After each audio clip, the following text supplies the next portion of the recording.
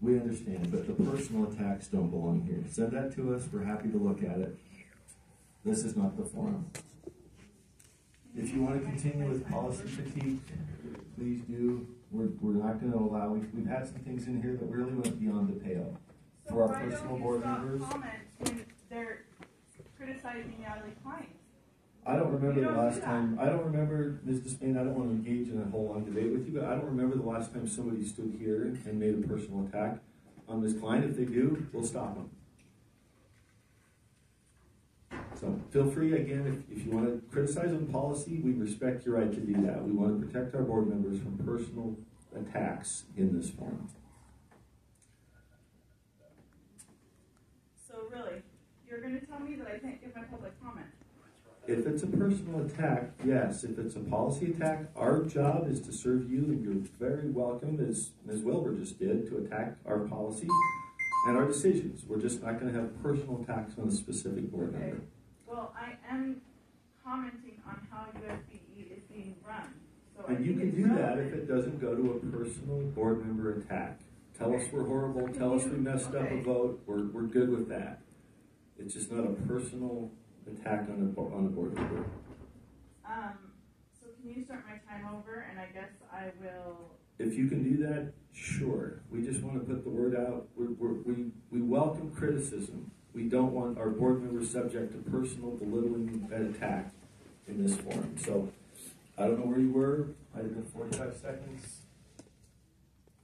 Anybody know? Can you just start it over, and I'll just take her name out? And I just would say then, I hope I'll see this the next time Cline is called out. Because Absolutely. I see it over and over all the time with her. I don't recall it here, but please, hey, we will do it. You're right to call us out and hold us. I'm sorry, but you're embarrassing yourself. Hey, you can go, Ms. Despain. If somebody says something personal about one of our board members, this is what we'll do. Go ahead if you want. You got a minute. We reset the clock. If you want to go ahead on a policy critique, have at it. The floor is yours. Can you start my time over? We reset it to the point where we cut you off. Which button? Right side. I don't know, 2 minutes. You guys are, we're going by our parliamentarians, so we're neutral. However time you had left, we're going to restore that. 2 minutes. Let's go to 2 minutes. Okay, I'm just waiting for it to say 2. It's there, it's green. It says As part of National Gratitude Month, I want to express my gratitude for the freedom I have to hold my elected representatives accountable. Though I enjoy the introduction informing citizens that we are not to criticize anyone directly, I'll remind you that as representatives, you work for us.